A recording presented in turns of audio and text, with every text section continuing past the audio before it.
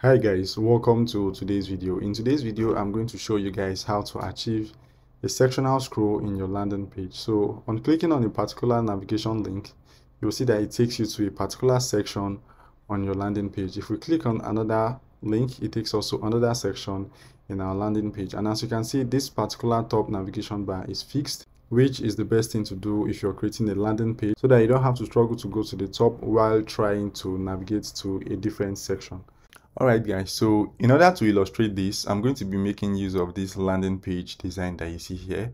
I got this from the Figma community and I'm going to attach the link to this community file in the description.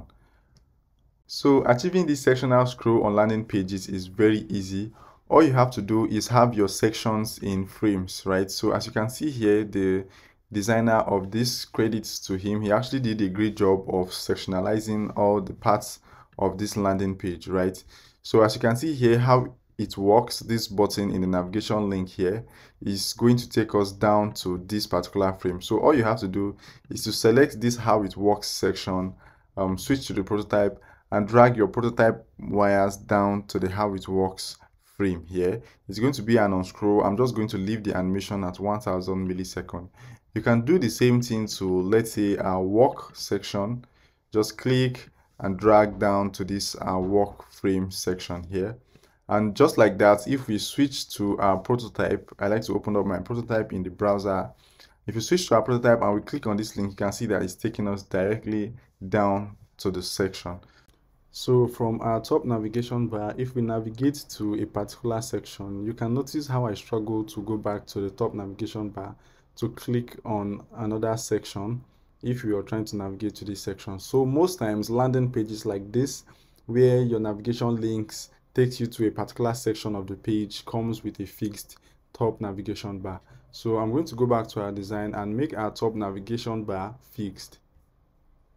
Here we have the design. You can see that the width of this design is not hitting the walls, and this is because I had to fit the entire design in a larger frame. So I'm just going to come to the edge here, hold down command and fill up this particular space. So I'm going to do the same thing to these other parts of the frame, and I'm just going to drag it all the way to the end. So once we have this, the next thing we want to do is make this particular navigation bar fixed. So if I switch to the prototype mode, which is where we are supposed to see the option to make this navigation bar fixed, we'll notice that we don't have that option. And this is because this particular header frame here is not a top level layer. And the top level layer we have here is only this landing page. So to make it a top level layer, I'm just going to drag the header frame to the top here.